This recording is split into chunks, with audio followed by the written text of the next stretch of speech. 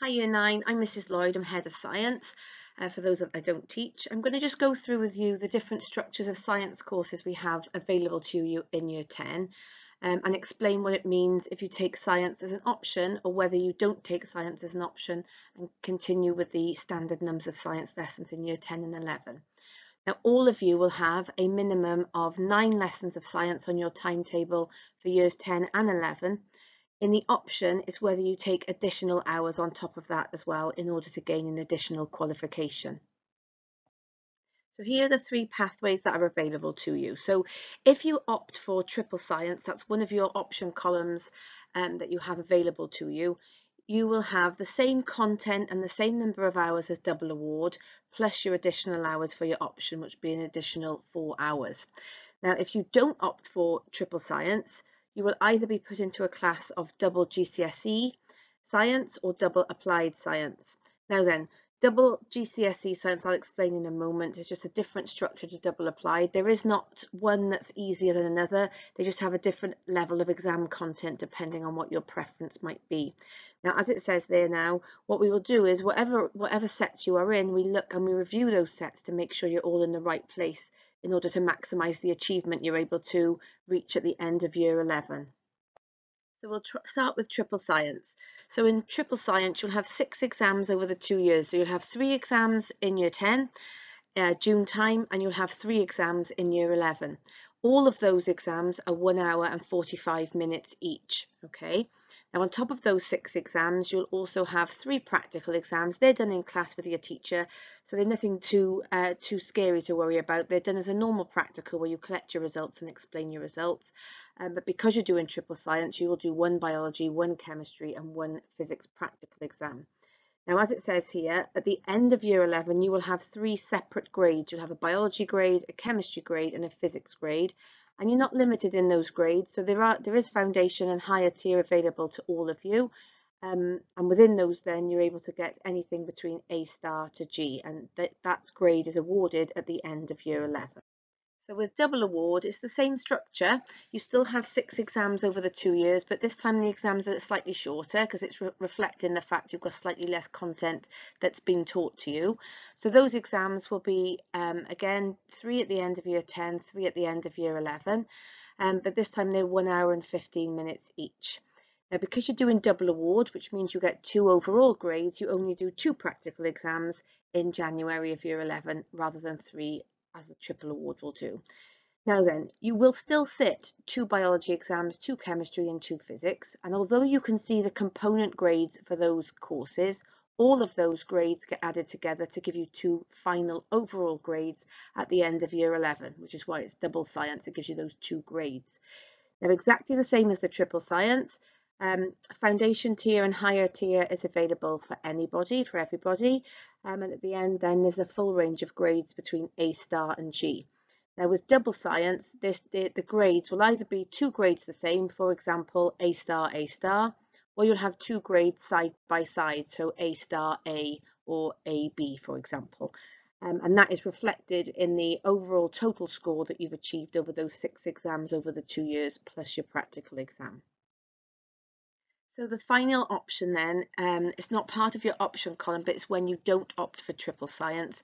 The alternative course we have then is double applied science.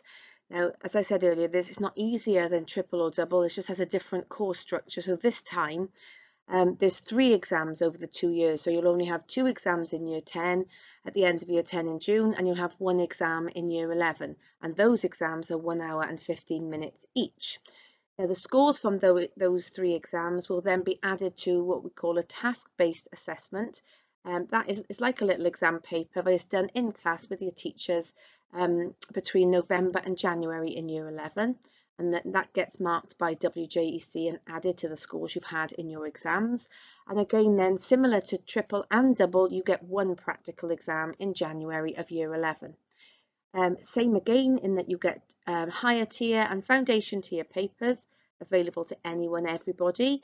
And all of those 3 exams, your 1 task-based assessment and your practical exam is added together to give you 2 overall grades, the same as the other double award at the end of Year 11. So whether you take the triple science as part of one of your option columns, or whether you decide to stay with the double award science and not take up one of your option columns, the way that we teach the content at GCSE in class is quite similar across the 3 courses. So quite like you've got now in year 9, you'll have a workbook in class that will allow you to have notes that will help you, to be able to have lots of self-assessment, to be able to check when you've applied your knowledge, does it make sense and do you understand and are you making good progress? And it gives you plenty of opportunity to review your work and ask for help in class if you need it. So you need to decide. You're welcome to speak to any of your teachers. We'll be able to advise you as to what we think might be more suitable to you. But if you wanted to take triple science, so you've got the additional content that you would need to revise for your exam and those additional lessons then in order for us to help you cover that content and check your understanding in that content. What we ask for triple science is and it's to help you achieve the best grade that you possibly can. To opt for triple science, you should be looking at a level 6A or a level 7 in science at the end of year 9. So what that means for now is that you would already be hitting at least a level 6 from September this year, and then progressing towards the top end of a level 6 or a level 7 at the end of year 9. You'll also have end of topic tests throughout year 9, and that's another indication because obviously at GCSE you are assessed by past paper questions and end of topic tests. So by showing good percentages in your end of topic tests in year 9 will give you an idea as to whether you'll cope quite well with the content, the extra content as well in the triple science as you go into year 10 and 11. There is a lot of work. There's a lot of work at GCSE for all the subjects, any subject that you would take. Obviously, triple science has slightly more content than double award, so you need to be willing to put some work in at home, not hours and hours, but just to keep up with the information that you're given and keep on top of any homework that we're giving you. But also you need to enjoy science lessons, both the theory part where we're doing a written part of a lesson as well as the practical. Because obviously there's a lot of work to be covered, so therefore we are going to be working at a relatively speedy pace as we go through. It's not that you'd get any more pressure on you at triple science or any less help from your teachers. That would be exactly the same across the 3 courses. It's just that there's a slightly bigger demand on you for your revision and you for keeping on top of the work that you are covering. Now, any of the teachers will be able to give you some advice. You're welcome to pop and see me at any time if you're not quite sure which is which, or if your parents have any questions. So just let us know if we can help you, and we look forward to working with you in year 10, whichever course you decide on starting. Okay. Thank you, Year 9. Bye.